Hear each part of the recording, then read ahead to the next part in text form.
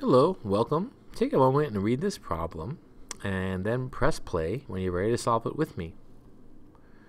Alright, so this is a problem about revenue and cost and profit. So let's read that. Sally's high school is planning their spring musical. The revenue generated can be determined by this function. Alright, so there's some revenue, where T represents the price of a ticket.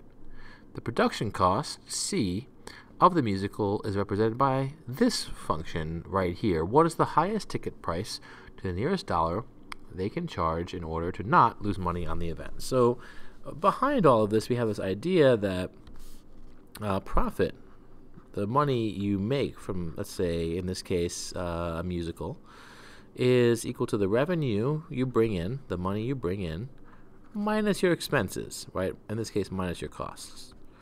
So in terms of a function, I'll call this P of x for profit. It's going to equal R of x minus C of x.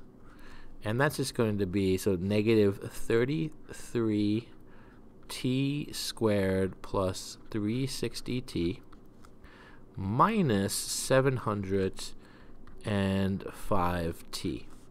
Now if we simplify this, we get negative 33t squared plus 360t minus 700 minus 5t. I distribute this subtraction here.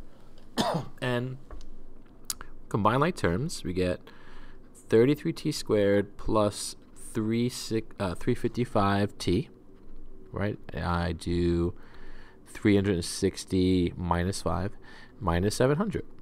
Okay. So this is our profit function.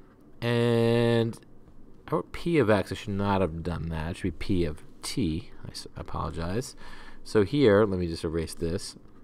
X is our input. That's still true. You could call it x, but if I'm calling it t, I should be consistent. So the profit based on the tickets you sell equals the revenue from the tickets minus the cost to make the tickets. So this is the function we're going to deal with. Now the idea is that this profit function will show you a lot of things. It'll show you, is there an optimal ticket price to charge? And it'll show you how much can you charge before you lose money. It'll tell you all types of things. What's the smallest amount you could charge to make something? But in order to figure that out, let's just graph this thing. So if I go to my graphing calculator and I press y equals, I clear off any old equations I have.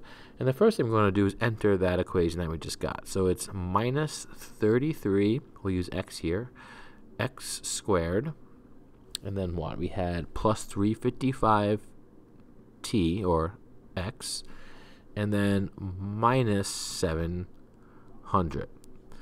So I'm going to go to zoom first, and then press 0 to fit the graph. Let's see what we get. Get a pretty good picture there, and to understand what the domain, the x values, and range, y values are, I'm just going to press the window button here. So if I press the window button, it'll give me a sense of what's going on.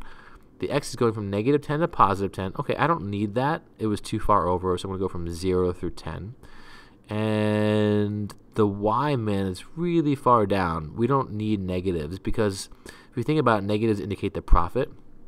Right, the outputs of this function is a profit function, so it's going to output profit. We don't really want to consider negatives there, so I'm going to go negative 100. And then the y max is 254. So to go to at least 254, I'm going to go to 300. And then I'll press graph and see how my picture looks. All right, it's a little bit better. Now, this function is telling you this x-axis is the amount you're charging for tickets, right? And, excuse me, is it the amount you're charging, or let me go back up, is, yeah, the price of a ticket. Okay, so it's the price of a ticket. So on the x-axis here, the more you charge, the more you make, up to a point, because logically, right, if you charge too much, no one's going to buy the ticket. So here, if I go up, up, up, here the profit's it's negative, right? I'm not charging enough to even break even. But this is a point, the first point, where we can charge a really small amount and make essentially nothing, but the ticket would be very cheap. On the other end over here, it's the optimal ticket price is at the vertex, right? It's the sweet spot, essentially. We would charge some amount and make the most here. And that drag screen button icon keeps coming up, so I'm just going to go like this. And then here is where we're interested in. because they're saying what is the most you can charge before you lose money. So here at this point, we could charge, as we go this way, we're charging more and more and more. Here, the profit will be 0. Anything past that point, we're charging too much and no one will buy it and we'll lose money. So we're interested in that 0. How do we find that? One easy way is to hit second trace, and I'm going to go for a 0. That is a 0 of the function.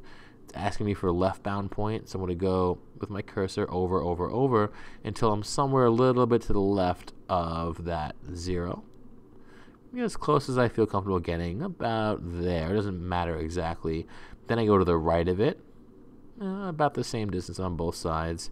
And then for guessing, I can scroll over where I think the point is, where the 0 is, and hit enter again. And then it gives me a 0, 8.15. So at about $8.15 is that sweet spot, but to the nearest dollar, that's $8. If you charge more than that, it'll be a negative profit. If you charge less than that, it showed us that you'd make more, but then that's not what they're asking. They're asking what's the most you can charge before you lose money. All right, I hope that helped.